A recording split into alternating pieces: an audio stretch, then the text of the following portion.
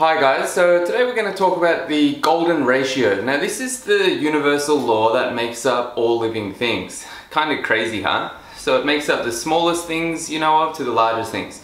So you can think of anything natural like a tree, including us, our craniums, our life forms, so a shell, a fish, anything you can think of, all follows one law, and that's this golden ratio.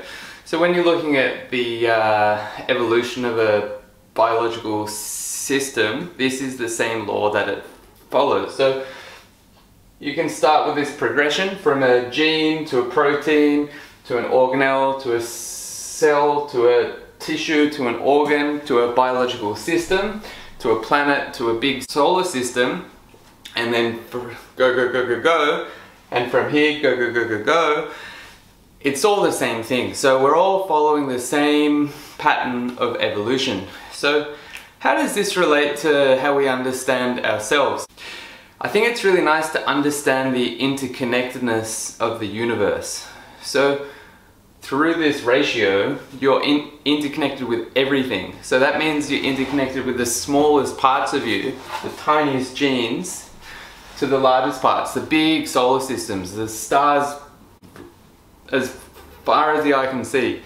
You're also interconnected through your planet and your social systems. So this disconnection from each other is really an illusion. And as soon as you can understand that, you can start to come out of those beliefs of the mind, because a lot of what the mind will perceive is due to disconnection and thinking we're not connected.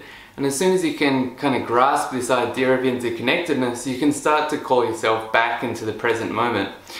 I'm not saying it's easy, but it's a process and it's a concept that you can start to use to try and understand how you might be connected with everyone and everything else. I encourage you to try process this a little bit, do some meditation, and you can think about in your meditation from the smallest things to the largest things. Everything's connected with the same principle. So size is a bit of an illusion there. Good luck with it. I encourage you to reflect and ask me any questions.